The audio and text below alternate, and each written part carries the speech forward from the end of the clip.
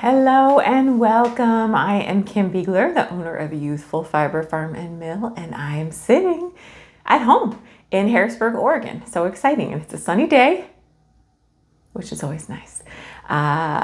If you are new to me, I will talk a lot about wool and hand spinning, knitting, all sorts of fiber related things.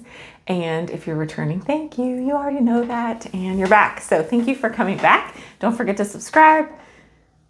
Comment, because I love all the comments and I do try to comment back as much as I can. And if you're listening to the audio only version of the podcast, sorry, I just hit my microphone maybe, welcome to you too. I have not forgotten you all and I appreciate you all listening. So the audio version is actually like bumping up in people that are listening. So that's exciting. I am an audio type of a podcast person myself. So I love it. Okay, let's just jump in. This episode, I'm going to be talking about hand spinning stuff, a little bit more about cotton, because I had one of those aha moments, and a new tool I'm learning to use that has humbled me and will make many of you feel better in your hand spinning journey. And what else do I got? Some videos from inside the mill. I have a couple very quick farm videos just from saying hello to some of the farm animals. And my cat is going to make an appearance pretty soon because she's wild right now. Like I hit the record button and she's like, ah, let me bounce off the wall. So we'll see. Okay, let's just jump in, right? Okay, so I'm spinning cotton. And for those of you that have not tried to hand spin cotton or not hand spinners, cotton is a whole different beast from wool. Cotton is very, very, very short. And if I haven't showed before, I'll show you some cotton bits. And they are, that breaks down even smaller. So cotton is like it's the tiniest little thing. I mean, 1/4 of an inch sometimes. So getting the twist in cotton is wherein the fun lies, because with wool, you generally have a staple length of, even short wool is going to be 2 inches or so. So it gives you more time to get that twist in to keep the yarn together. But with cotton, you don't have that time. So you have to make some adjustments to your wheel. I talked about it more in the last episode. I'll touch on it again in this one. And you just have to be ready to take a couple deep breaths and just trust the process and how it's going to work out. So I did want to show you, and I'll probably do a little video of me spinning again because, the more you do it, the better you get at it, right? I'm not going to say I'm great at it, but it's getting better. But I am spinning currently. So this is wool. This is some cotton top. I got it from Woolery. And I'm just going to pull a little bit off because I was spinning it just as is. And if you've been with me for a while, I did not too long ago, I talked about prepping wool top before I was going to spin it. And then I was spinning this and I was fighting it a little bit and I thought, well, what am I doing? How about if I try to prep this cotton top? And lo and behold, guess what, you all? You can do the same thing with cotton top that you can do with wool top. So all I am doing is opening it up widthwise. And it basically just unrolls just the same as if you were doing a wool top. So I just am unrolling it and opening it up more. And so I'm just pulling kind of chunks out, and you can kind of see, if you're watching, you can see where the fiber just starts to fold in on itself lengthwise. So, or widthwise, I should say. So you can just open that up and look at how much bigger that is to spin.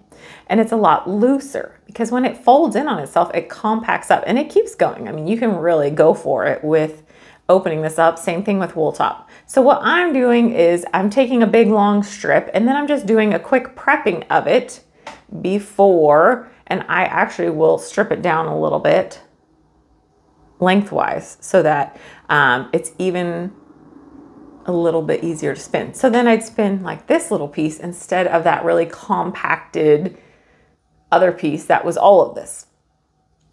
And it's going much, much, much smoother. Oh my gosh, sometimes like the simplest things. One thing with cotton, You really can't pre-draft cotton. You can't attenuate, meaning you can't stretch the fibers longer like you can with a wool top or any type of wool fiber really, because the fibers are so short. If you try to pull any of these out, they're just going to separate out. So you really just kind of have to work with what you've got as far as that goes, but you can go widthwise when you're working with something like top. So always keep that in mind. There is a very, very distinct, there is always a better end to spin fiber from, be it wool or whatever, depending on the processing. And that's just trial and error. You spin from one end, and if that end doesn't seem like it's drafting well or doing what you want, spin from the other end.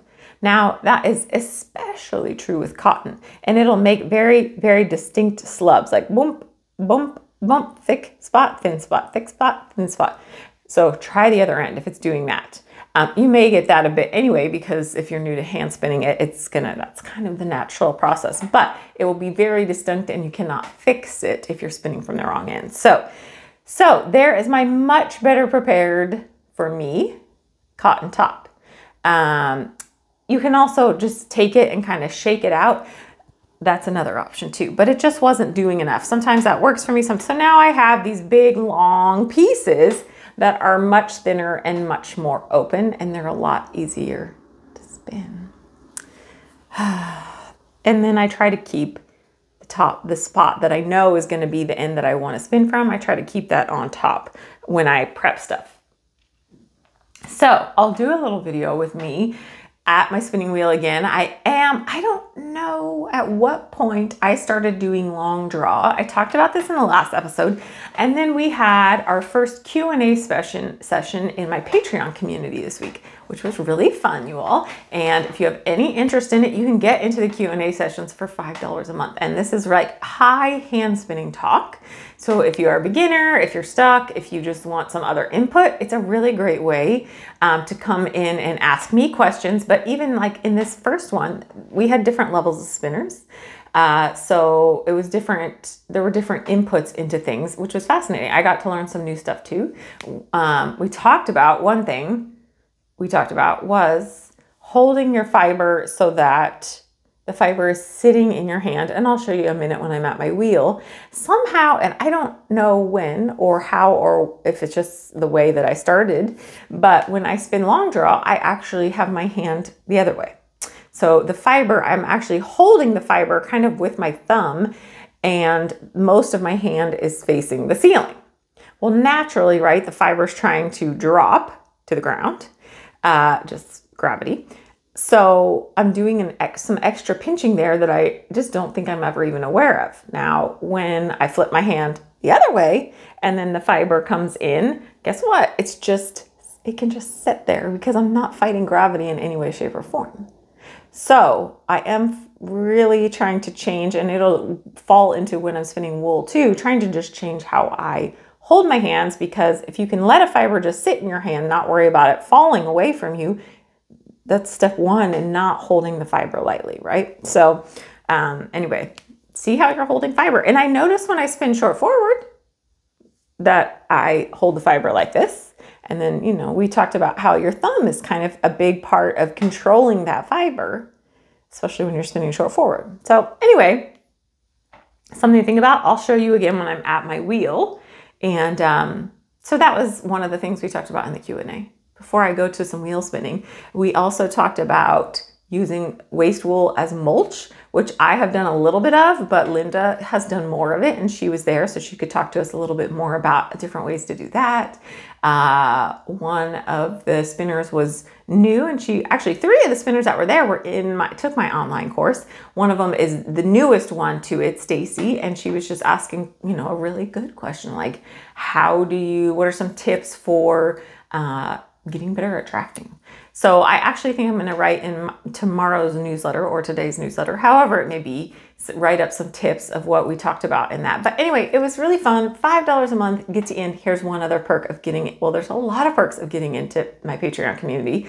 Besides all the fun people you get to meet and talk about wool and all the things about, is I am going to sell some of my Shetland fleeces from this shearing. So it is a full year's length. They are 6+ inches.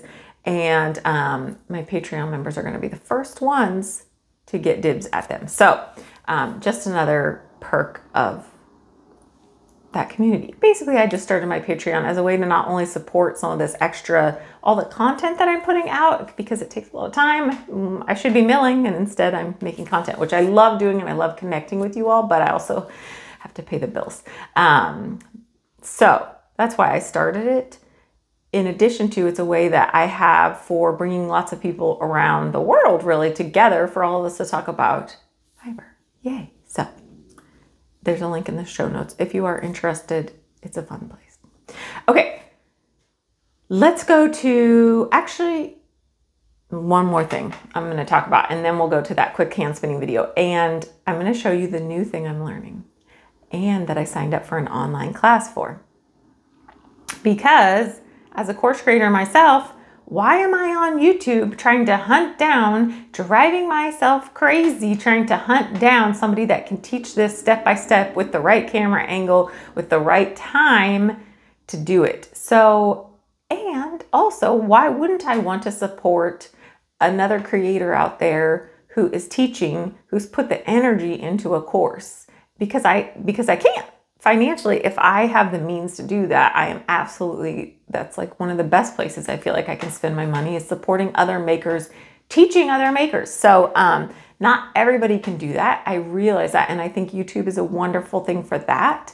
But it can be extra hard and frustrating to try to learn off of YouTube. And because a lot of people aren't making any money off of it, or making minimal money. And so trying to put the hours and hours of work into it doesn't necessarily always make sense, right? I get it. Okay, but back to the other thing I'm learning. Support spindle spinning. My friend Maggie was kind enough to, for the second time, let me borrow some support spindles for her. The first time I borrowed them, and I just never made time to learn. This time I was just like, Maggie, I'm ready. Let's do this again. So support spindle, for those of you that have not seen, is a drop spindle. It doesn't look exactly like this, but in theory, a drop spindle looks a little more like this. Top World drop spindle. Has a hook on it. I have done some videos on it, and I can certainly talk more about that later if you all want. But a support spindle is a drop spindle in any form. You are holding in the air and you are support, like it can drop. And lots of times it does. A support spindle is literally just that. It's supported, right? So you have a dish, which Maggie was kind enough to give me different things to try out. This is a little beanbaggy thing that has a little dish in it. And the spindle sits on the dish, and then you're doing some spinning of the spindle and you're drafting the fiber out. So the spindle is supported versus being in the air. So let me tell y'all, I started this again the other night and it did not go well. And I thought, well, that's because it was like 1 in the morning, obviously. I promptly messaged Maggie the next day and I said, why would you send me broken support spindles? Because obviously it has to be, the spindles are broken. I was telling my Patreon people about this and we were all cracking up because it was very humbling when I can spin, and you generally will spin a long draw when you're on a supported spindle. Well, I can spin long draw all day long. I have an online course teaching how to spin long draw on a spinning wheel. But this is not a spinning wheel. This is a very different tool. And it was very humbling because I was sitting there with this and I was like, I can't draft. I have forgotten how to draft the fiber. This makes no sense. What is going on? I tried the next day. I tried a couple times and I was like, you know what? I'm taking the class. And I was going through YouTube and I was finding a video and I was like, nope, I'm signing up for a class. So I will tell you all about the class once I get a little bit more into it, but I'm very excited. The teacher is awesome. Josephine Walton, I think that's her name. I will put a link in the show notes. She does a lot of spindle spinning courses. And so far it's exactly, it kind of falls in line with how I teach on a wheel, very step by step. So we're just learning how to work with the tool to start with, which is so important. And in my online course, it's the same thing. If you do not understand how a spinning wheel works and how your spinning wheel works, spinning yarn is going to be so much more difficult. And I think a lot of spinners learn without ever learning much about their wheel. So basically at this point I can turn. But I already figured out I was probably trying to draft with a hand I shouldn't have been trying to draft with because I was taking a lot of assumptions from my wheel spinning. So it goes to show two things. Classes are wonderful. If you can take them, they are wonderful. But also that a lot of people will say you should learn to spin on a drop spindle before you learn to spin on a wheel. Well, there are things that you can take from learning on a drop spindle, but in just the same way, there are things you can take from learning to spin on a wheel. And they're very different tools. So I don't know that, I mean, I've always said you can learn on whichever one. I learned on a wheel first. Lots of people will learn on a spindle first. It just depends, but it's not going to transfer quite as easily as you think, whichever way you go. But you are going to have a lot of the basic knowledge. So anyway, and spindle spinning is a much more budget conscious way to learn to spin, 100%. So my new course that I am taking and my new thing that I am learning, and why? Because that's why. How's that? Is that a good enough reason? I think so. Okay, so why don't I go, oh, real quick before I forget, because I know I'm just going to switch over after I get back to what's happening at the mill. The Calliope knit along is coming to an end. I'm extending it by a couple days. It's supposed to end on the 15th, but I was like, we didn't really look at a calendar, and you need the weekend to be able to knit. So we are going to end it, I think, on Monday, potentially Tuesday. We're going to film a Zoom. If you're not in the Ravelry thread, please send me a message somehow saying you are in that knit along with a picture of your sweater cast on, because we have gifts and we're going to pull gift names, and I want to make sure you're included, but I can't run around myself. It's too much. I get too, things get lost. So if you are not in the Ravelry thread and you are part of the knit along, please just send me a message or an email or a DM on Instagram and say, here's my picture. I am in the knit along for the Calliope sweater. So knit hard this weekend, guys, but you don't have to finish. You don't have to finish. It's okay. But there's some extra days if you wanted to push yourself to finish by the deadline. So, okay, now let's go. Hopefully I'm wrapping all of this around enough, because I know I'm kind of jumping a little bit. I get too excited about talking about fiber, but let's go to the spinning wheel. Let's spin some cotton, hopefully. And then I'll be back after that to talk about what's happening at the mill. All right, you all, we are at the wheel, and I'm going to put the drive band on, and because I've been good, and like I have said in the last video, I have this on a very small whirl size because we want the twist to go in quickly, and the smaller the whirl size, the faster the twist will go in. And I have the tension set very, very low because we do not want this ripping the fiber out of my hands. And I'm going to make sure you all can see, and I think you can see pretty well. So we are going to get this girl started, and we'll see if it, not my best join there, but so you see that I have got my hand up now. And really my front hand isn't doing a whole lot, except for when I get to the top, I use it to kind of help even out the next fiber, that little lump that can happen there. And of course, whenever I'm on camera, it's like I can't spin as well to save my life, but I'm busy talking and not spinning as well as I should. And I can tell you that I am pinching too hard. So there we go. And there are some little clumps in this top that you sometimes have to work out. But cotton really just takes me a sec.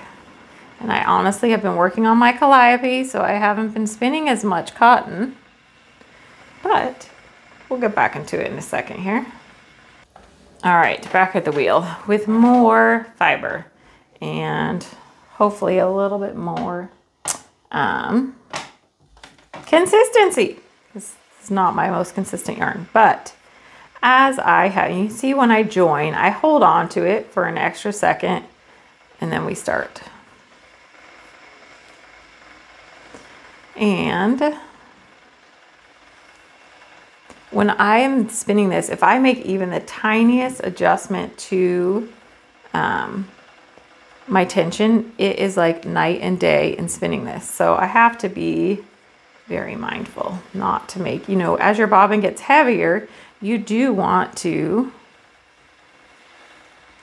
increase the tension on your bobbin, and you do with cotton as well, but very minimally, because otherwise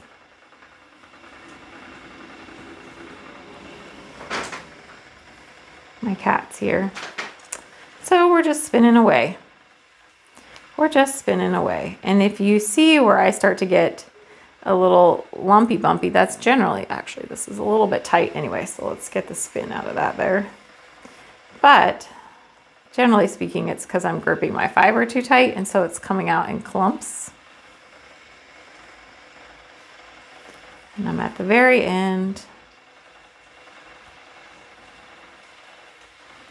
So we'll grab another little piece and see if we can get a little more spun here.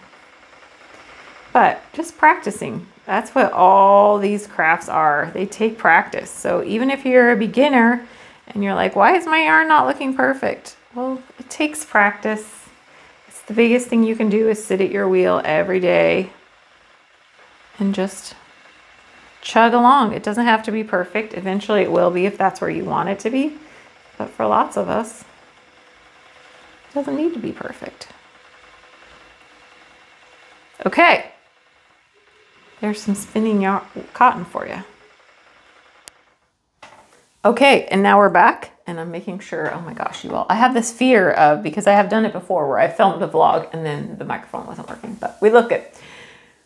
Okay, spinning cotton. Don't be afraid of spinning cotton. If you can spin long draw, I would say if you want to learn to spin cotton and you are a short forward spinner, learn to spin long draw first and then start spinning cotton, because otherwise you're trying to learn a lot of things at once. And if you know long draw, you're halfway there in the cotton spinning. It's just some different technique changes to your wheel, really. So, and your patience level maybe. Okay, so what is happening at the mill? So Fiber Club is done for March. It's in the mail. I've got lots of fun videos of you to share with you because it was a bit of a labor of love again this month. I think the next couple months will be some labors of love at the wool mill, but that's how it goes. You really have to love wool to work with it this much, right? So that is in the mail. Next week, I will have an episode that is processing it pretty much beginning to end. So that'll be fun. What else am I doing? Oh, I do have some videos of some Shetland and silk. And you all, at the time of this filming, there are 2 balls of this left. So if you are interested, go to the show notes, jump into the shopping section and go grab this Shetland silk. It's really beautiful. It is from when my sheep were shorn every 6 months. So the fiber is 3 inches or so, and then the silk is thrown in. It's about a 90-10. You don't need a ton of silk to make a big difference. So it's a Shetland silk. I've got videos on that, which is pretty fun. And I'm kind of in a in-between period. Fiber Club is done. I've got a couple of weeks, but my birthday's coming up and I want to take a little downtime. So it's like, what can I get done without? And sunshine is out, and Mitch is now driving a truck he's driving a semi truck. So he started another business. I'm not going to dive into that too much, but he is very busy starting now with driving truck because farming season has kind of begun. It's like we're in the slow incline up to when it gets really busy. So he's busy, he's leaving earlier, and I'm trying to take it a little bit easy when all of this is going on. So I think I'm going to card up some Jacob soon. I just washed some Jacob up. I've got a couple other things that I'm going to card up, exciting before the next Fiber Club. So just stay tuned. Just stay tuned. Okay, that's all I've really got to talk about at the mill. There is a mill day on the 23rd of this month. It's starting 1 hour late. So if you are in the area, 11 a.m. till 3 p.m. on March 23rd is open mill shop day. Come sit, hang out, make, just browse, whatever you want to do. It's a wonderful group, but it's going to start an hour late. So 11 a.m. Okay. Let's head to some videos. I just have a couple quick videos from the mill, and I have a couple quick videos from the farm. We'll pop in and see the sheep, and we will pop in and see June really quick, and then I'll be back and we'll wrap it up. Okay, see you all in a minute. Enjoy. All right, you all, here's something I have not done probably since the first year I owned the mill, and this is Shetland and silk. picked out, I'm gonna say this is yearling. It's definitely not this year, so it's shorter staple length, which means it's gonna work great with the Shetland, and just white silk. So I don't think this is gonna last long. Whew, because I may run home with it all before it ever makes its way anywhere. All right, let's get this on the carder. Okay, you all, we are at the carder, and I am carding up. This is the Shetland silk. I put it out there to my Patreon people, and it was gone. In about a half hour, they grabbed up what I had done. So I'm going to do another small batch, and I'm not sure if there will be any left, but I've said it a million times, but I'll keep saying it again. My Patreon is a great place to get first dibs on fibers. They always get first, even at the $5 level, which also has the Q&As starting this month. And after that is my newsletter. So if you are interested in some of these fibers I'm making and you're like, why am I not seeing them? All right, actually, I'm gonna put a little bit more on here before we go look. Okay, so let me get a little bit more on here, and then we'll go look on the other end. And I'm doing this pretty light. I've got my machine slowed down a little bit because I just wanted it to process the silk really well. The Shetland is shorter because it was a 6-month shearing, so that's nice. It's staying together well. And so my machine is slowed down, and I'm just putting it, it's so stinking fluffy. And I kind of forgot. I ran just a little bit before I left for the weekend, and then I forgot, and I came back and stuck my hands in it today and was like, holy cow, you all. It is some lovely stuff. So let me finish laying this out nicely, and then we'll go take a peek and see what it's like on the other side.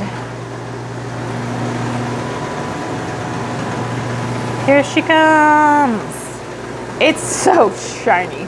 The shine is ridiculous, and the feel of it, because this is some of my younger Shetlands, and it was just a 6-month, it was just a 6-month shearing. So it just is really, really nice fiber. And I spun a tiniest sample, and yes, it does spin as you would like it to. Oof. All right. I thought we'd check in with the sheep today. I'm out with Nigel walking, and these guys are down here. That's Jojo right there. And everybody else is coming from, oop, wrong way, always. Coming from the top up by our house.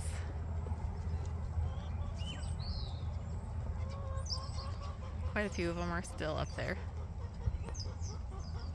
They'll slowly all kind of trickle down. Jojo was the first one, or she never left. I'm not sure. This is where they got hay this morning. So they'll slowly start to trickle down. Here they come. From the other pasture.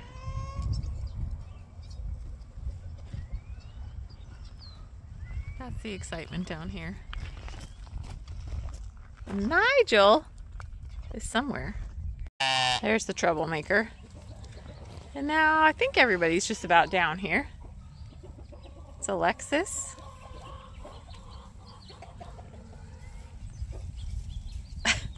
There's Dolly. Come down to eat down here for a little while. And here's Nigel on his bionic leg. Pretty good. He will occasionally lift it up if he's trying to run. But it has been 3 months. So we're slowly easing him back out into Nigel, yuck, chicken poop, farm chores. And little bits of freedom that he gets while we keep working on just building up more strength in his muscles and everything. So that he doesn't want to hold that leg up anymore. All right, I'm gonna get off to work. Next week maybe I'll show you more of we'll go visit more of the animals. I wanted to show you because June is in full shedding mode. And of course it was crispy last night, cold, but this is all, I just, like, if I touch her. Hi June, she's like, why are you talking about me? If I touch her, then I'll run the brush, see if I can do it with my other hand. But if I just run the brush down her, look at that, it's crazy. Crazy, crazy, which is good because a lot of times with the Cushings and everything, they do not shed well, but she is in decent shape for her and shedding well. It's a sign for us that she's doing as good as she can do. So it's a foggy morning out. Fog's starting to lift now, and I was gonna pop over and see if Cuddlebug's still being a weirdo. He's being less weird. He's such a goat. He had his head just resting. I have a picture of it, so I'll put it here. He had his head just resting, head on, just against the wall. Just, maybe he's gonna do it again. No, he's gonna go eat. It was pretty funny. Okay, onward with our day.